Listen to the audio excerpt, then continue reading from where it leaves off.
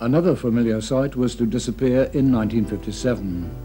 In September, Liverpool Corporation tramways, with their unique streamlined green goddesses and baby grands, one of the most modern tramways in the country, closed. This was thought by many to be another act of municipal vandalism. Short-term thinking meant closure.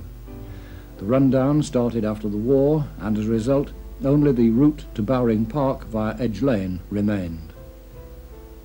On the 14th of September 1957, a procession of trams, with Liverpool's official last tram in the rear, left Pier Head via the city centre to travel to the terminus near Bowring Park. Crowds lined the route to bid their farewells. The last tram will be preserved, but not in this country. It went to a museum in the USA.